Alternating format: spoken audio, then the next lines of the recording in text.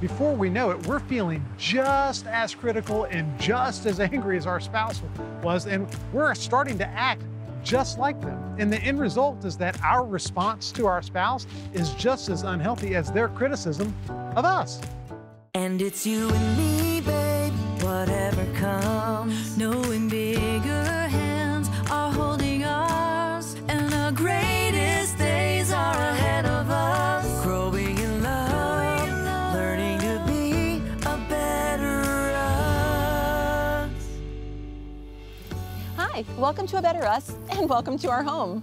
So it's been said that marriage is the only activity where the rookies tend to do better than the veterans. How does that make sense? No. The longer we're married, shouldn't we be getting better at it? I know, really. Like, isn't that the case in sports? The guys who have been around longer are the ones who are setting all the records, right? Absolutely. But unfortunately, in marriage, as the years go by, we often tend to slack off from doing our best. Well, today, Dr. Gary Chapman, the 5 love languages guy, he's with us to share his research into the second half of marriage and the couples who don't just survive, but they thrive. You know, even us older couples, we can thrive. And we'll also hear from Dr. Mike on the beach as he talks about an all too common issue in marriage, criticism. And how actually it's our response to that criticism that makes all the difference. And our kitchen couples will have a lot to say about all of this. From their own kitchens via Zoom. Right. And we'll have CFL football great Mike Pinball Clemens and his wife Diane. Recording artist Dan McCauley and his wife Danielle. And youth and children's pastors Eric and Kara Maines. It's going to be a good discussion, so come on in.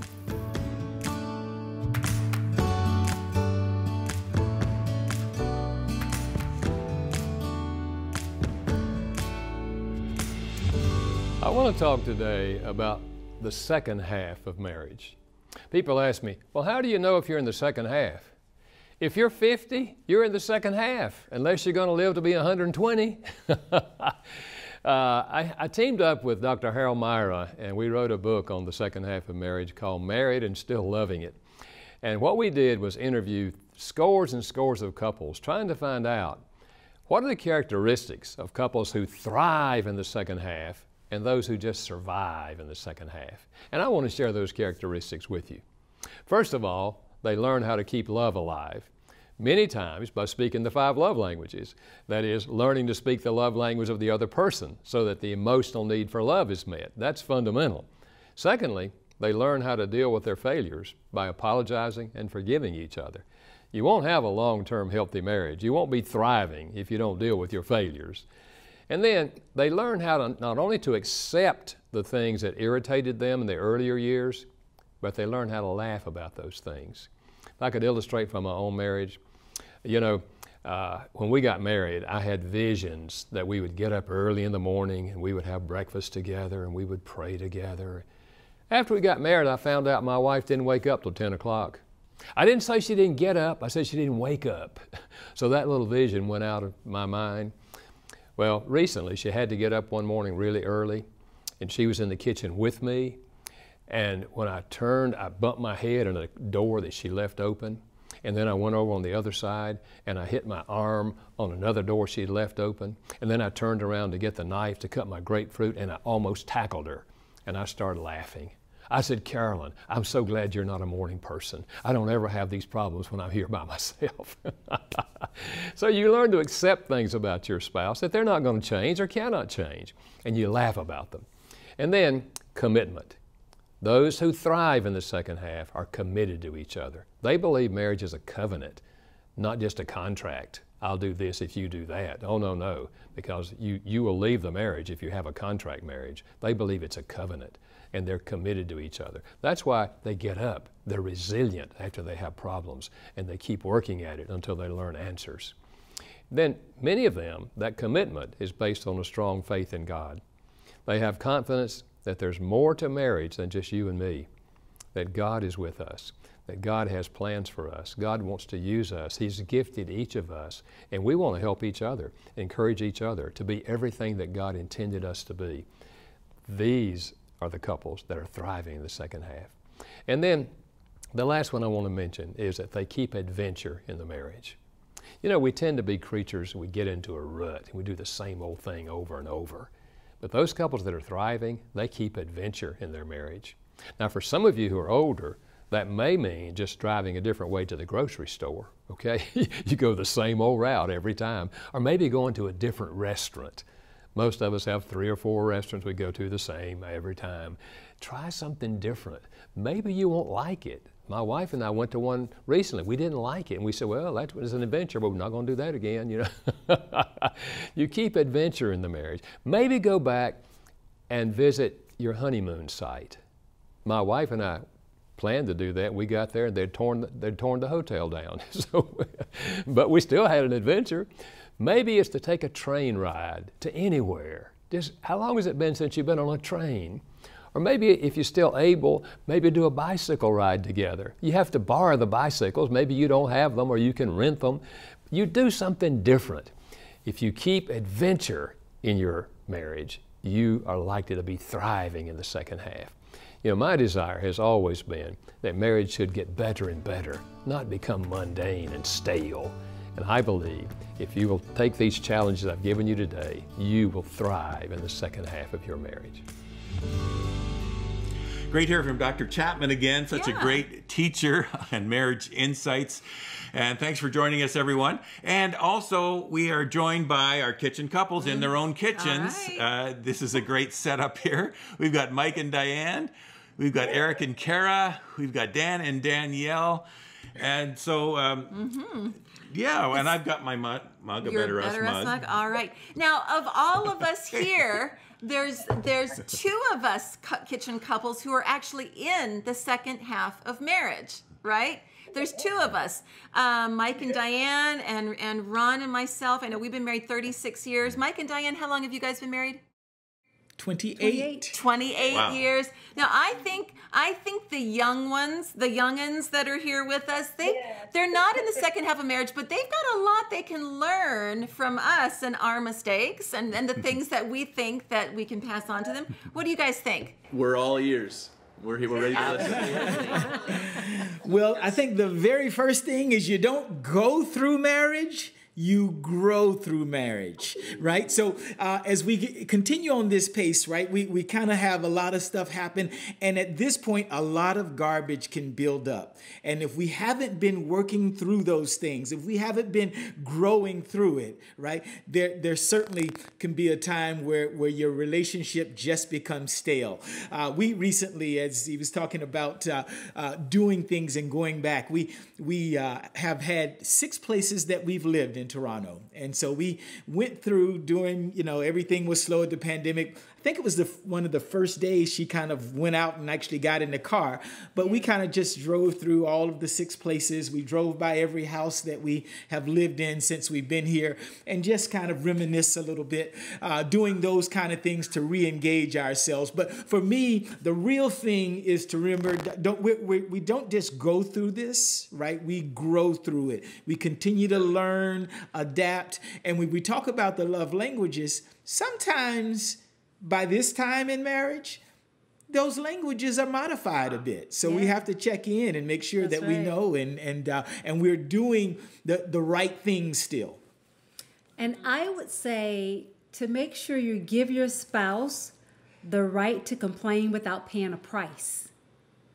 Right? Because a lot of times, as we grow, we have to be careful as we were talking about earlier, how we communicate and how we say things to one another. And I think that's a really good quote because it can touch every single one of us. And it's important that we pay attention to those things and make sure that we listen again to our spouse or significant other. That's good. She's so smart.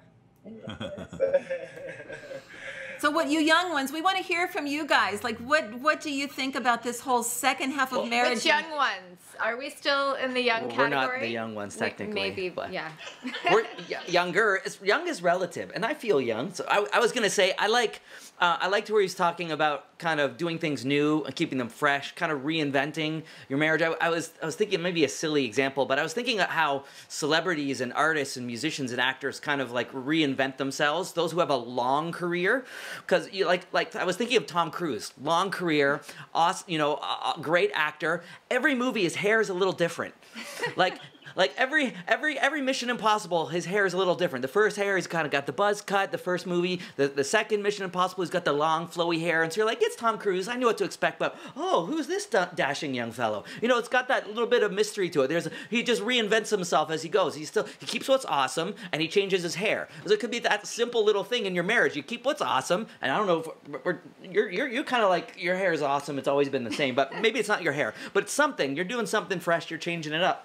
So this is interesting because now I know he's looking at hair when we're watching a movie. Normally I watch everything like that and miss the content, and he gets me in trouble. Now I know. He hates the bald actors. It's just like not even worth watching that movie. I'm only watching Tom Cruise's hair. He's watched a lot of Tom Cruise, apparently. Yeah.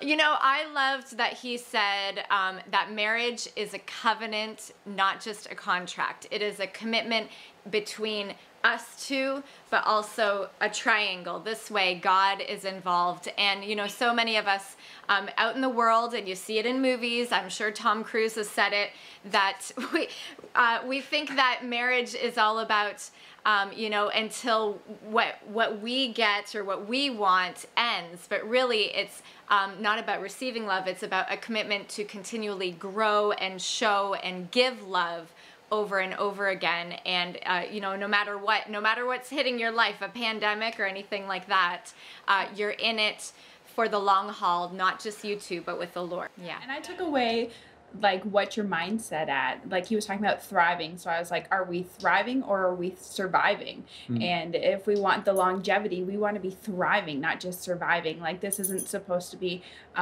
like boring or whatever. We're supposed to thrive in marriage. And so I thought about that.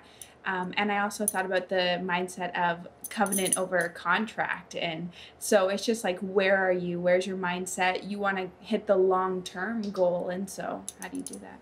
Kara, I love that, because really what you need to do when you're in the first half of marriage is have a future focus of what you want your marriage to look like in the second half, to really think about what do we want to look like as a couple in 10 years, 20 years, 30 years, and then do the work now to make that happen. And that's really the bottom line, and have a future focus. It is worth the effort.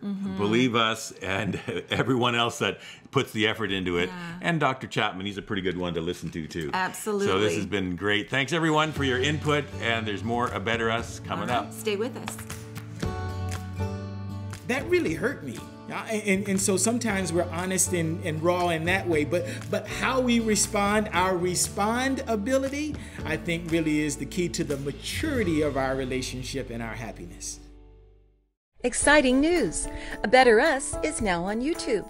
You can watch what you missed or re-watch and share segments you love whenever you want. Just search A Better Us TV on YouTube and you'll find our channel full of great marriage encouragement, ready and waiting for you. And be sure to click subscribe and ring that bell for notifications so you'll always get the latest and greatest marriage content as we continue to upload more A Better Us videos all the time.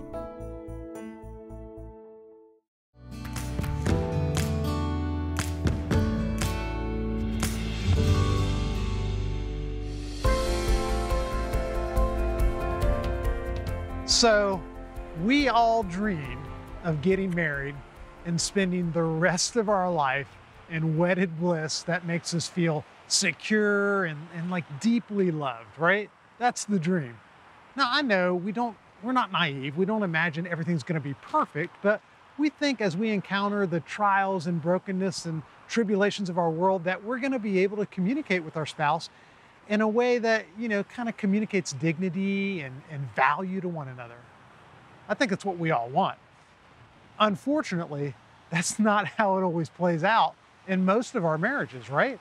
It's not uncommon for both members of a marriage to respond to disagreements and differences of opinion with a critical, judgmental, blaming, angry tone. So the question is, how do you respond when you start to get that criticism coming back from your spouse? What do you do? A lot of us have a stress response to criticism. Like we kind of freak out inside. And what do? Fight, fly, or freeze, right? You ever heard of the fight or flight? It's fight or flight or freeze. And when we do that, before we know it, we're feeling just as critical and just as angry as our spouse was, and we're starting to act just like them. And the end result is that our response to our spouse is just as unhealthy as their criticism of us. Does this sound familiar? I think it does, because we all do it at one time or another. So my question to you now is, how should we respond to the criticism of our spouse? I'm going to give you some ideas here. Number one, you've got to see the criticism of your spouse as a reflection of your spouse and their issues and whatever's going on in their life. So resist the temptation to assume that your spouse's negativity has anything to do with your value as a person. Instead, you've got to find a way to respond to your spouse's criticism in a way that's healthy, that doesn't reflect their negative mood and their negative stress level. So when you see your spouse's negativity, you've got to see that as a reflection of something going on inside of them. Number two, you've got to tell your spouse about you. You've got to tell them what's going on inside of you when they get negative and critical. Instead of joining them in that negativity, you've got to say something like, you know what? I have a hard time actually listening to you when you get intense and critical like this. I can't do it. Use I statements. I feel blank when blank. I feel very uncomfortable when you come at me in this kind of criticism. Number three, set and hold your boundary. Do not try to talk your spouse out of being critical. That's not your job. All you've got to do is set a boundary and say, you know what? I'm not going to keep going in this conversation until you can just calm yourself down, until we can have a healthy, productive conversation. And the more you're able to think differently under that kind of stress, the more you're going to be able to see your spouse's criticism as something that's going on inside of them. Does that make sense? So ultimately, we want to be in relationships where we're free to be ourselves, right? And that means that we've got to let others be free to be themselves too. Even if they have an issue with criticism, you've got to let your spouse have their issues. And when you can find a way to do this without responding in your own criticism, in your own anger, your own negativity, then it becomes less of a marital problem, less of a problem between you guys, and more of a problem for the person that is feeling negative and critical to begin with. And so, look, it's a beautiful, beautiful thing when you can care about your spouse, but refuse to take the blame for their critical and unhealthy responses. That's going to be an awesome moment in your marriage. So this well-boundaried response that we're talking about, I can promise you this, it will crush the power of criticism in the life of your marriage. And at the very least, it's going to allow you to remove your need to be reactive in any criticism or blame leveled by your spouse. Okay, well, we are back in the kitchen with our kitchen couples in their kitchens. And we always love hearing from Dr. Mike on the beach. He always has such practical stuff to talk about. And today is no exception. It's all about criticism. Yeah, which is a big one in marriage because it's so easy in the heat of the moment to blurt out something or to attack. And then you're in attack and defensive mode, and then there's the fight and flight stuff that Dr. Mike was talking about. But I remember Dr. John Gottman, who is probably the world's foremost researcher on marriage. He said there's something called the 4 horsemen of the apocalypse, which means if you see any of these exhibited regularly in your marriage, the end might be near. Ooh, not necessarily near, but it could be near, so you got to take note. But his number one on that list was criticism. So it's important to deal with this big time. Absolutely. Yeah, you know, I thought that segment was okay. I thought it could have been better if maybe the beach was a little sunnier, or maybe if there was a sandcastle in the back or something. Oh, sorry, I'm being critical. Oh, sorry, I'm just joking. Just joking. Or if we were there. It's so important not to be critical. You know what? That reminded me of kind of a teaching we've done a little bit in the past on the idea of being codependent. And honestly, before A Better Us, I didn't know what that meant. But I've learned through A Better Us what codependency is, and that idea that we can catch something, that we can be infected, if you will. Interesting in this day and age when we're talking about catching things from each other, how you can catch emotions, you can catch a bad day, you can kind of, if you're not careful, let what maybe is going on that might be negative inside your spouse kind of infect you, and they say something, and then, and then we're throwing bombs back and forth, and it's an interesting dichotomy in a marriage where the two are one, and yet at the same time, there needs to be this like firewall, if you will, that kind of doesn't let, if something, for me to be able to realize, okay, she's having a bad day or something, and not just kind of stoop to that level and let it become just this criticism thing. So just that sense to realize that, I don't know, could be something could have gone wrong in her life. Hurt people. And rather than just, start engaging in that, to have that little bit of separation. That's what jumped out at me. And I've been learning that by being a part of A Better Us, which I'm thankful for. Awesome. Okay, so now that he's said all that, I'm going to admit on national television, I'm the critical one out of the two of us. There, I said it. I'm saving this episode. For future use, great. Well, but something happened recently when I was being critical to him and criticizing him. He pointed something out back at me, and I got thinking about it, and I was like, you know what, he's right. And there were some things that I was doing and things that I was thinking that were contributing to the problem. And so when I adjusted my behavior and my attitude, things started gelling, and I wasn't seeing, so much of what he was doing wrong. And so I would say this to couples: allow your spouse to speak truth to you, because that's what marriage is all about, is iron sharpening iron, which hurts, of course, but ultimately it's making us sharper and better. So we need to be willing to swallow our pride and allow this guy or this girl to speak truth into you, because it will make you better. And guys, know this: how well they take it is in great part due to how we respond. It is how we respond to, because often criticism, boom, we want to counterpoint, right? Instead of counterpointing, right? How about let's just, take it in. And then the way we respond to them, sometimes we can respond in a way not trying to counterpoint and say, well, you did. It says, well, there may be some truth to that, hun, and I probably need to get better. Or, hey, that really hurt me. And so sometimes we're honest and raw in that way. But how we respond, our respond ability, I think really is the key to the maturity of our relationship and our happiness. Yeah, and Matthew 7 talks about judge not, that you not be judged. And it talks about the plank, how you see the plank in someone's eye and not see the plank in your own eye. And so for me, like Danielle was talking about, I can be the critical one, and I can be the, throw the criticism without seeing my own criticism. And I always have to catch myself, because it's easy to see someone else's fault and not see your own fault. So it's important that we pay attention to those things as a couple, so that we can build each other up and not tear each other down.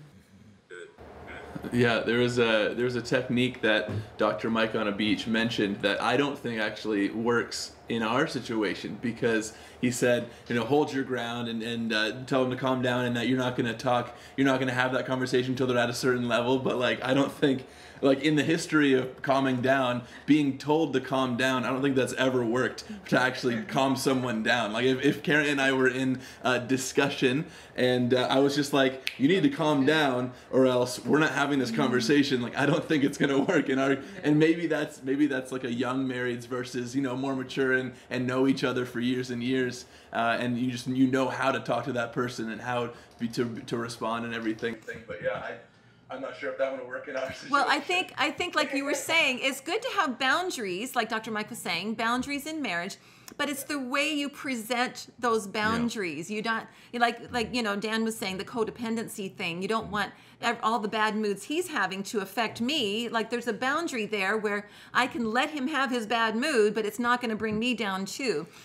But it's the way you present it. You wouldn't want to say, you need to calm down, because that's one of those you statements that just causes the argument. But it could be something like, I feel that maybe if we just took a break and we come back, maybe we pray about it, and then we come back together. Bring the temperature down. Bring the temperature down. I think that's what Mike was talking about. Yeah. Not necessarily saying, you calm down. Which is tempting to do. Yeah. It's very tempting to do, but not helpful, like you're saying here. The most important thing is if we can put it on us, instead of you calm down, right?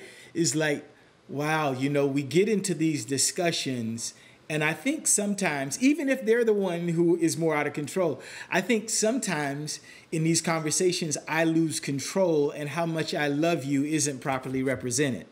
And instead of putting it on them to say, you calm down, or you do, take it upon yourself, right? To be the first one to apologize, to be the first one to show graciousness, I think. Okay, that's good stuff. Good stuff. All right, and we're going to need to move along, and I'm going to have to calm down and not get too excited, because we need to move along. Anyway, stay with us, because there is more A Better Us to come. All right.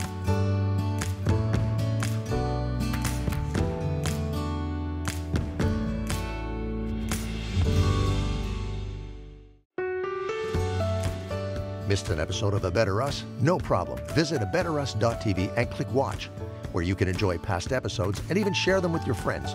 Each episode is packed with practical advice to help you and your relationship become a better us. While you're there, click subscribe to receive your free weekly Marriage Moment email. Also like us on Facebook to receive program previews, news about upcoming events, and inspirational quotes. Be sure to follow us on Twitter and Instagram.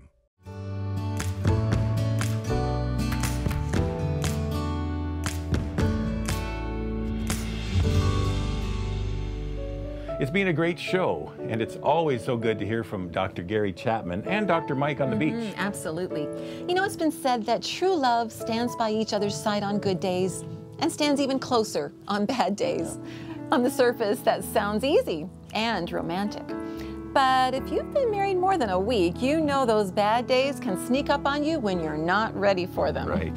And your reaction to them can be anything but romantic, right? That's true. But what if you learn to take the romance from your dating days and combine it with the maturity of your married life? That would help build a foundation that will last for decades. And as Dr. Chapman says, even into those decades of marriage, the foundation can be strong and secure and loving, even in the difficult times. Right. Maybe for you, you're still in the first half of your marriage journey, and it's hard to see beyond this current struggle. That's why it's important to have a vision of what you want your marriage to look like, and then work toward that vision in how you treat each other. Or maybe you're in that second half of marriage and you long for the vitality and the freshness you once enjoyed together. It's not too late to get it back. Consistently do your part and then see what happens. And inviting God into your marriage is the best way to bring freshness. He will help you see each other with new eyes and give you the wisdom and patience you need to keep getting better and better. If you'd like someone to pray with you about any of these issues you may be dealing with, our prayer line is on the screen. Why not give it a call? The number's available 24 hours a day and 7 days a week. Thanks again for stopping by. And remember, as we like to say, with God, there is always hope to become a better us. Hey friends, we really hope you're enjoying the marriage conversations here with A Better Us on our YouTube channel. We have hundreds of more helpful marriage videos designed to give you hope and tools to make your marriage better. You can see just a few options we think you might like here and here. Enjoy!